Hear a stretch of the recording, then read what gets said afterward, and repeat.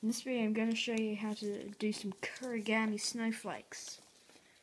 So you can start off with pretty much any shape of paper.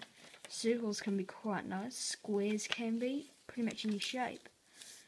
So fold it diagonally and fold this triangle in half again. And again.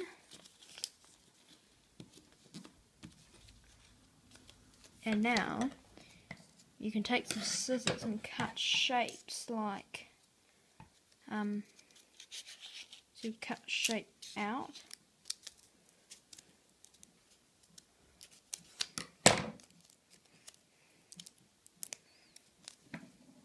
Cut it out like that.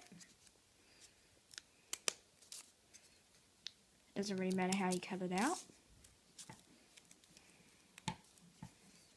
Just like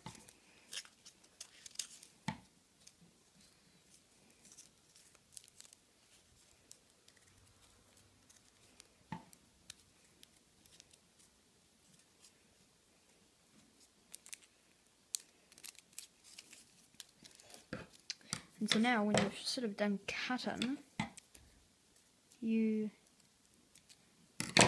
go to completely unfold the paper. So just sometimes you need to be careful, but if you have too stringy a snowflake, and then that's a snowflake done. Bye.